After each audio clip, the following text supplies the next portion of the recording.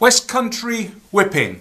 Hello everybody. Today, hope that's in focus and you can see that, we're going to do West Country whipping, and I believe originally it was used for preventing the ends of ropes from fraying. However, because it is a fairly decorative knot, because it's just the same pattern all the way down, as you can see here, it's got a nice sort of fishtail chevron pattern on our actual cordage here. So to be honest, this is one of the easiest covering knots to do, and so if you're decorating a hiking stick or something else for a quick easy covering knot, why not give the West Country whipping a go? And if you've got to do the ends of a rope to stop it fraying, put West Country whipping on that as well. So anyway, let's get on and show you how to do it. Right, so as you can see, yeah, we've brought the heavy cord out again. Just makes it a little bit easier for you to see. And I've got a slightly bigger pipe than I use normally.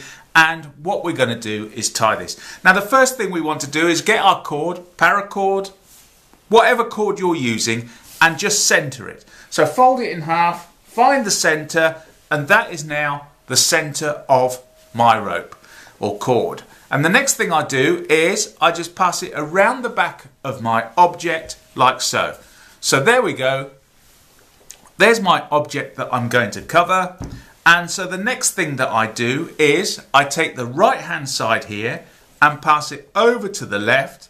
I then take the left hand side, bring it over the right hand side. But then so the left hand side is going over the right hand side, then take it underneath the right hand side like so, pull all the cordage through and tie your first knot. And hey, you'll all recognise this. It's about the only knot we ever knew before we started knotting. Or for those of you who've just started knotting, you might just be the only knot you know. Who knows? Anyway, so what I've done now is I have now tied the knot on this side. And this is the hard bit now. This is the hard bit. Turn it over. There you go. Turn it over. And what we want to try and do is make sure that the next knot we tie here is at 180 degrees, so directly opposite the knot underneath. And once again, we take the left-hand side, pass it underneath. Sorry, we take the right-hand side. Johnny, get it right. We take the right-hand side, pass it underneath the left-hand side like that. So take the left-hand side, bring it up underneath the right-hand side, and we just tie that into a straightforward knot across the top there. And pull it up nice and tight as you can. And when you're using, say, for example, paracord or something like that, just make sure there's no twists in it as you pull it through. And hey, here's the hard bit again. Turn it over. Right, so turn it over, and the next thing that we do is, yeah, you've guessed it, we take the right-hand side, pass it over to the left-hand side, take the left-hand side, bring it over the right-hand side one, and then underneath, like so. Bring it underneath, pull all the excess through, and then pull it up nice and tight. Now just make sure when you're doing this, you want your knot to be in the same position as the previous one. So just if you need to adjust it, just adjust it slightly, like so, and then we're looking for a straight line as such coming down there. So now we've done that, we just basically turn it over again, turn it over, and then we take the right hand side, pass it over to the left, take the left hand side over the right hand one, underneath, let's see, underneath there like so, and pull it up tight. And there we go. And you can see here now, it's slightly slipped over to the left there. So all I'm going to do is just gently pull it up so that I end up with that knot in the right position. There we go. That's falling into the right position there, and we've got that pattern coming down that side there. And then all we do again now is turn it over.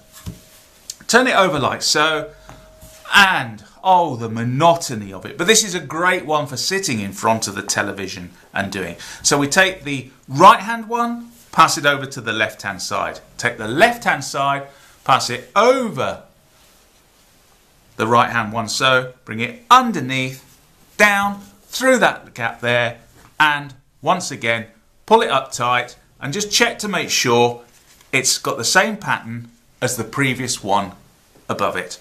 And where it's chunkier rope, it's slightly more difficult to see the profile, but you'll get it. Anyway, and so once again, right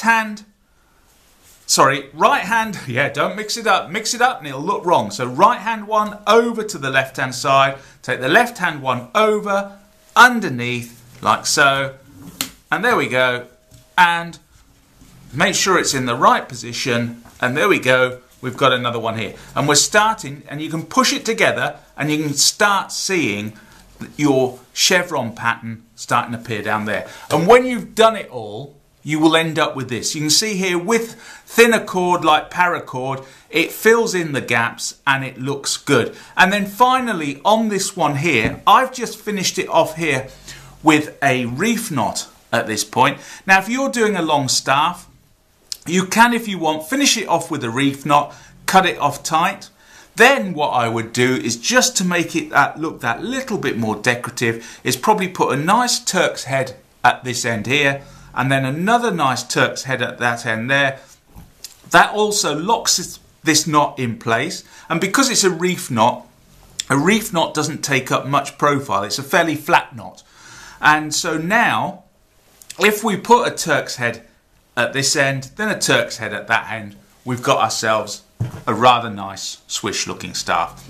So anyway, that is it. That is West Country hitching, and yeah, it's simple, easy, wonderful. So anyway, once again, if you loved it, hated it, and please feel free to leave me a comment down below, because I do try to answer all comments, and if you have any questions, etc., just ask away.